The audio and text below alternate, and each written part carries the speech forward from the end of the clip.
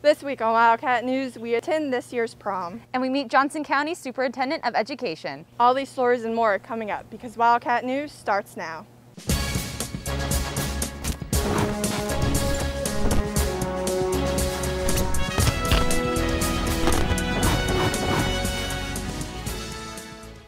Good morning, West Johnston, and welcome to the final episode of Wildcat News. I'm Miranda Bean. And I'm Allison Wade. Last week, the class of 2021 attended this year's all-senior prom. Catherine Green reports. On Thursday, April 29th, students and staff gathered at the Barnett Broadslab to dance, eat, and celebrate each other at prom. Media coordinator Yvette Davis has been the prom chair for many years and shares her favorite thing about prom. Seeing our kids dance, I love that our kids are dancers, and that's one of the traditions I hope that we don't lose with COVID is West Johnston students attend prom and they stay all night and they dance as if they were trying to wear the carpet or the finish off of those floors. It is amazing, and I love dancing with them and seeing them dance. I love seeing them in their beautiful gowns and their tuxes, and they love to be seen. It's just so celebratory all night that it just flies by, and sometimes I wish I could do it all over again when it's over. Senior Hayden Hunter graduated early in December and explains how he is still able to attend prom as a student. So that was the big determining factor for me why I didn't take classes this semester at all. I had a whole conversation with Miss Freeman, and she said I can still attend prom, I can still do everything that you would have, like a senior would do, but without taking classes. Mostly due to the circumstances that everything's happening right now. It wouldn't be too difficult for that to happen. Due to COVID, the capacity of students allowed at prom decreased significantly. Davis shares how decisions were made to keep attendees safe. This year's prom is a senior prom, and that's part of a county mandate for this year because we had to have a cap on the number of students who could attend, and the only realistic way to do that was to make it for seniors only. However, seniors are allowed to bring guests who are either underclassmen or from other schools or have already graduated because we want everyone to be able to bring the guest who means something to them, not just, to come alone because they're leaving a boyfriend or a girlfriend at home because he or she is an underclassman. Hunter describes his promposal he planned for his girlfriend. Promposals are a big part of not only a couples thing, but definitely a prom thing.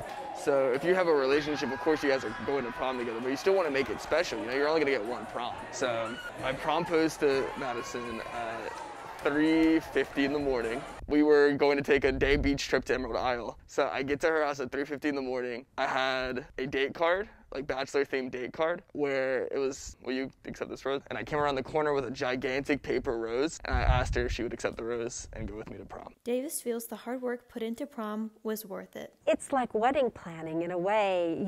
Everything is crystallizing into this amazing moment where you get to just see all of your vision and your dreams sort of come to life in one giant space. And when I go with my faculty setup team to the venue, it is so much fun to carry out the dream that the girls put together in committee and to set those centerpieces on the table or to light the candles and do all those little details. And I guess I love details, and prom is a place for me to really express myself through those details. Let's dance the night away. I'm Catherine Green, Wildcat News. Thanks, Catherine. The school system's Board of Education holds an important role in making decisions that impact students' education. Allison Wade learns more about Johnston County Superintendent of Education. Dr. Eric Bracey has been superintendent in public schools in North Carolina for over 13 years. In 2020, he joined Johnston County Public Schools as the new superintendent. Bracey comes from a family of teachers and shares why that led him to become an educator. I became a school leader for one reason. I wanted to be like my dad.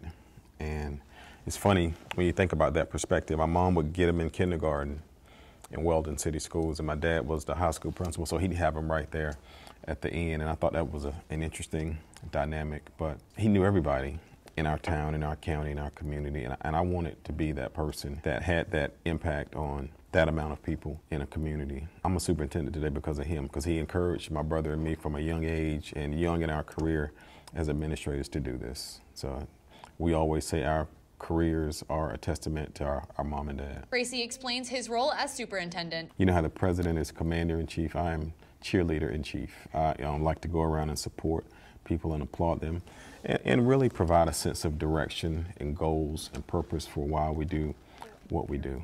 That is my job, to work with the board. I have the unique opportunity. I hire the entire leadership team. I have the final approval on all administrators in the district. Well, approval of all personnel, but obviously I can't hire every teacher that comes into the school system, but I place a great laser-like focus on the administrators that come into the district as well. Over the course of the school year, Bracy has worked to learn more about Johnston County Public Schools. Bracy shares his goals and what he hopes to achieve moving forward. Johnston County Public Schools right now is having some struggles academically. We've had some financial challenges here prior to my arrival, but I'm very confident that we're going to improve things academically as well. It's just great people here, and I'm not a very patient man, so I want everything to improve like yesterday. So as we go through this process and prepare ourselves to take the next step academically, it's exciting. It's going to be exciting to watch, and hopefully when I'm sitting here 5 years from now, I can say, you know, when I came to Johnston County Public Schools, they were ranked 83rd in the state, and now we are 10 or 12 or 8.